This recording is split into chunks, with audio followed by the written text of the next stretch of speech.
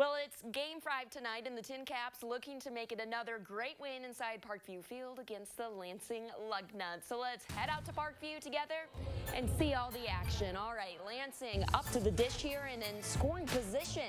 The throw to first, mishandled, and not one, but yeah, two Lugnuts come on home to score, and it's Lansing who takes the early 2-0 lead here. TinCaps, however, no, not backing down, trying to respond here, and Devin Ortiz, up, and he launches this one deep center, and he turns on those Jets and makes it to second base. Caps trying to get on the board here, and next up, a few batters later, Griffin Dorshing now.